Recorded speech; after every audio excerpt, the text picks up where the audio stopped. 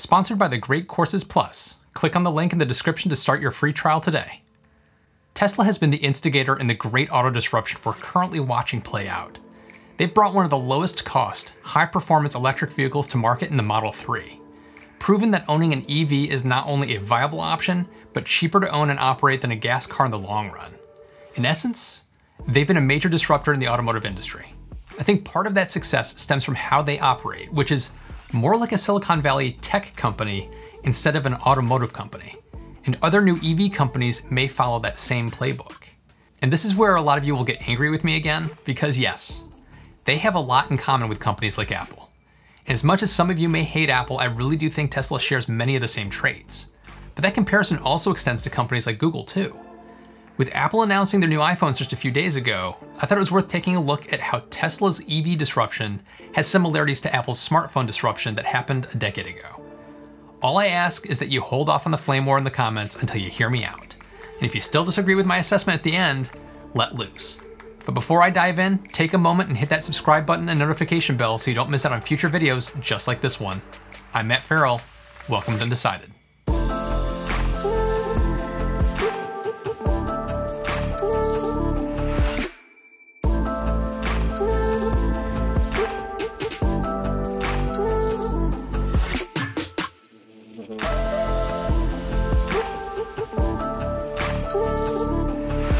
Most of the time, product and user experience design is looking at addressing a specific issue, feature, or problem. It's not uncommon to have an answer presented as a solution before you even have addressed what the problem is. Or better yet, what the question even is. In holistic product design, you're taking a step back and looking at the full picture, seeing how all the different pieces of the product interact and relate, and seeing how a customer's interactions with your company and your products are affected throughout the experience. Apple is one of the best companies in the world at doing just that. And I can feel the rage growing in some folks out there, but just hear me out. Apple has always been an incredibly secretive company. They try their hardest to prevent any details of products in development from leaking before they're ready to announce. And the vast majority of the time, they're not announcing a product until it's ready to ship immediately or within a few weeks. And there's a couple of good reasons for this. One is surprise and delight. The big reveal of a new product has a wow factor that garners attention. The other reason, which is more important, is that it gives them time to iterate, polish, and think through the full experience of that product. As Steve Jobs is famous for saying, when you think about focusing, right, you think, well, focusing is saying yes, no. Focusing is about saying no. Focusing is about saying no. And you've got to say no, no, no. And when you say no, you piss off people. Focus is about saying no. And the result of that focus is going to be some really great products where the total is much greater than the sum of the parts. And at the Worldwide Developer Conference in 2013, Apple put together a great video reiterating that idea. The entire Apple mantra is stated clearly in the video. The first thing that we ask is, what do we want people to feel? And we simplify, we perfect, we start over, until everything we touch enhances each life it touches. This is holistic design in a nutshell. Tesla's mantra is centered around first principles thinking, which is about breaking down complicated problems to generate original solutions.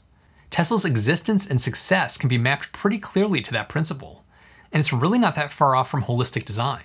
Both are beginning with questions rather than answers. Both are about creating your own theories about how to apply those to a better product, experience, or manufacturing technique. Both Apple and Tesla design their products and operations with full product lifecycle in mind, from manufacturing to disposal. Apple rarely takes parts off the shelf from suppliers. A good example in recent years is how Apple brought processor design in-house. Their A series of mobile processors are among the fastest available today.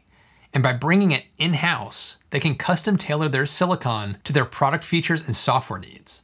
Other mobile phone makers are using off-the-shelf parts with features that are meant to cover a broad spectrum of needs. The end result is an iPad Pro that uses less power than a typical laptop, but still beats the performance of a majority of laptops on the market. This comes down to the tight optimization that Apple is able to accomplish between their hardware and their software. Tesla designed their own battery pack and cooling system instead of using third-party suppliers with more generic, ready-made parts. One outcome of that is the Super Bottle, which you may have seen Sandy Munro talk about on Sean Mitchell's recent interview. Well, pulling all the stuff together. I mean, the Super Bottle is a great example of how how the normal automotive companies don't work together, and Tesla does.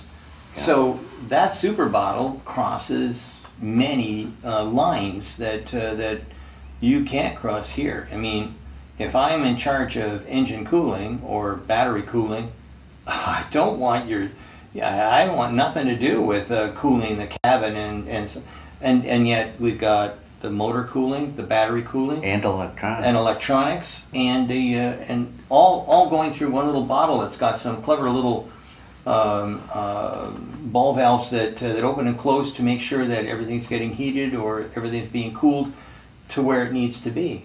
That's really, I mean, so I'm taking something that I would have a pile like this of bits and pieces, and they've got this super bottle. That's, I mean, we all thought that was the best thing in the whole damn car. Tesla has also designed their own self-driving computer instead of continuing to use an off-the-shelf system from NVIDIA or another company. This helps to make them the master of their own destiny. Reducing their dependence on a third-party supplier for a core piece of technology means they won't be held back in rolling out a new product or a feature because that supplier's hardware isn't yet capable of what they need it to do. And Tesla is able to tailor the silicon and software to complement each other and achieve incredible efficiencies.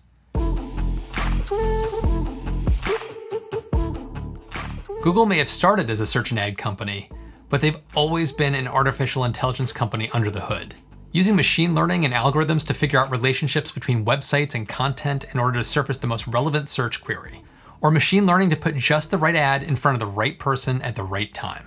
Google Now parsing through your web history, emails, and calendar to figure out what notifications and reminders to display on your Android phone when you start your day.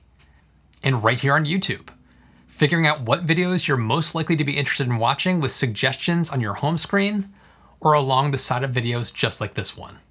They're an artificial intelligence company through and through.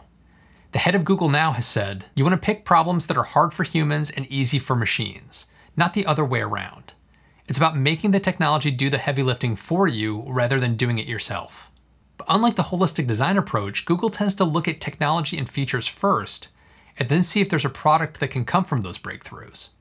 There's no better example of that than Google Glass. There was a product that had some amazing technology, but if you asked a simple question of the average consumer, what problem does this solve and why do you need it? They'd come up empty. There's a graveyard of half-baked Google products over the past decade that resulted from the technology first, product second mentality. Like Google Buzz, Google Wave, Google Talk, Google Nexus Q, Google Plus, and Allo. And those are just a few. The fail fast, fail often, but always fail forward mentality that drives much of Silicon Valley can bring about rapid change. You learn what works and doesn't work and quickly change direction. How does this tie into Tesla? On the surface, Tesla looks like a car company, but they're really an energy company driven by software. They're heavily invested in AI and machine learning to enhance their products, with the obvious one being autopilot and self-driving. Tesla's Autonomy Investor Day event walked everyone through their approach to computer vision and the exponential growth of machine learning systems in autonomous driving. The end result is a product that could make cars an appreciating asset because the car you own could be earning you money as part of a ride-sharing network. So essentially, buying a car today is an investment in the future. You're essentially buying a car. You're buying. I think the most profound thing is that if you buy a Tesla today, I believe you are buying an appreciating asset, not a depreciating asset. They're using machine learning in their energy products too. Tesla developed its own software in-house to monitor, control, and monetize Megapack installations. Autobidder, it's Tesla's machine learning platform for automated energy trading. Tesla customers have already used Autobidder to dispatch more than 100 gigawatt hours of energy in global electricity markets. And just as Tesla vehicles continue to benefit from software updates over time, Megapack continues to improve through a combination of over-the-air and server-side software updates.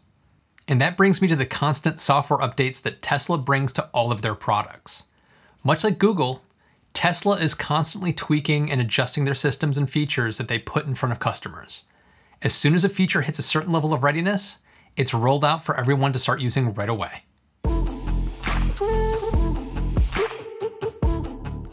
Apple overturned the music industry with the iPod and iTunes. And then they did it again with the iPhone and the mobile phone market. Steven Sinofsky, the former president of the Windows division at Microsoft, wrote a great article in 2014 called The 4 Stages of Disruption. Those stages almost read like the stages of grief when it comes to the incumbent being disrupted. And you can see that the pattern fits what we're seeing today in the auto industry. Stage 1 is the disruption of the incumbent. The disruptor introduces a new product with a distinct point of view. The incumbent discounts the disruptor's product as irrelevant to existing customers. When Apple released the iPhone, the reaction from the phone industry leaders should sound familiar to what we're hearing today. There's no chance that the iPhone is going to get any significant market share. No chance. Steve Ballmer from Microsoft. We've learned and struggled for a few years here to figure out how to make a decent phone. PC guys are not just going to figure this out. They're not just going to walk in. Ed Colligan from Palm. It's kind of one more entrant into an already very busy space with lots of choice for consumers. But in terms of the sort of sea change for BlackBerry, I would think that's overstating it. Jim Balsillie, BlackBerry. Sound familiar? Like Ford Europe's CEO Stephen Armstrong mocking Tesla for only being able to produce 7,000 cars a week? Or Bob Lutz, former GM CEO, saying that Tesla is heading for the graveyard? And that we all just need to wait for the big auto companies to step in and start producing EVs. Stage 2, rapid linear evolution. The disruptor rapidly adds new features and capabilities after gaining traction with early adopters. The incumbent begins to compare their full-featured product to the disrupted product to show deficiencies. Tesla has been rapidly improving their manufacturing process to reduce costs, beginning to upgrade their supercharger network to even faster charging speeds, rolling out new features to the fleet which will ultimately culminate in self-driving. Meanwhile, we have companies like Toyota creating ads touting their self-charging electric vehicles, which are also known as hybrid cars, or Lexus trying to hit slow charging times, or BMW's wait or drive ad campaign. Stage 3, appealing convergence. The disruptor sees opportunities to acquire a broader customer base by appealing to slow movers. The incumbent considers cramming some element of disruptive features into an existing product line to show that they can keep up with trends. This is the stage I think we're in right now. I think you could argue that the new Tesla insurance is part of trying to capture the slower adopters. Same with the upgraded supercharger speeds and some of the new supercharger locations. The current cars that Tesla are making can go toe-to-toe with the competition, but they're continuing to push forward with motors that can last 1 million miles. And it's looking like Tesla may be on the cusp of a battery pack that's rated to last 1 million miles too. These kind of advances push an EV from going toe-to-toe with an internal combustion car to blowing right past them on the cost and maintenance front. This is the kind of thing that will pull in slow movers. And on the side of incumbents, you have pretty much every car company in the world having announced some portion of their fleet moving towards EVs. Most of them 2020 and beyond. Even Toyota. Stage 4 is complete reimagination. New entrants to the market can benefit from all the disruptor's product has demonstrated. The incumbent is too late and goes into retreat. At this point, I think we're somewhere around stage 3, so I couldn't find any good examples here yet. We're just now starting to see new, from the ground up EVs hitting the market that can compete with Tesla's offerings, like the Porsche Taycan. And we have other entries coming from other new manufacturers like Rivian and Byton. The true reimagination of the industry has yet to take shape, but I'm betting it's autonomous cars. The cars we're seeing made today still resemble traditional cars, but with a different power source. The power of computers and software will completely upend cars as we know them. We'll start to see cars without steering wheels, seating that's tailored to more comfort and entertainment than to operating the vehicle. And with robot taxis, we'll see fewer and fewer people wanting to own a car in the first place. If you'd like to learn more about disruption, check out the Great Courses Plus, where you can get access to incredible lectures and courses from top professors from Ivy League and other great universities from around the world. Experts from places like National Geographic, the Smithsonian, and the Culinary Institute of America. You'll have unlimited access to over 11,000 video lectures about anything that interests you, from science, math, history, literature, or even how to cook, play chess, or become a better photographer. In my case, courses like Critical Business Skill for Success, where I learned more about industry disruption, like Netflix's domination of the video rental market and how disruptive innovation is often the hardest to respond to. To support Undecided and get access to the Great Courses Plus, click on the link in the description to start your free trial today. Thanks to Great Courses Plus and to all of you for supporting the channel.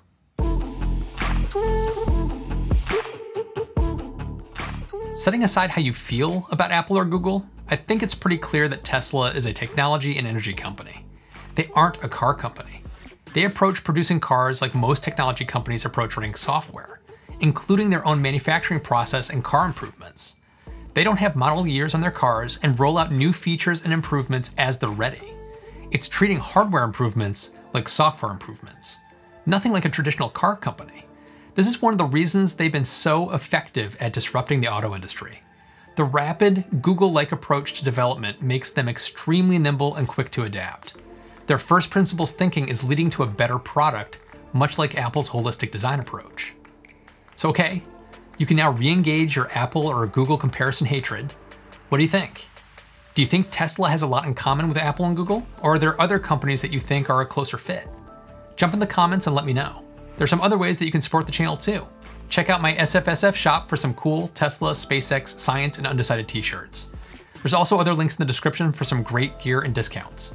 And as always, an extra big thank you to all of my Patreon supporters. Your support is really helping to make these videos possible. Be sure to check out my Patreon page for additional details about joining the crew. And if you haven't already, consider subscribing and hitting that notification bell to get alerts when I post new videos. As always, thanks so much for watching. I'll see you in the next one.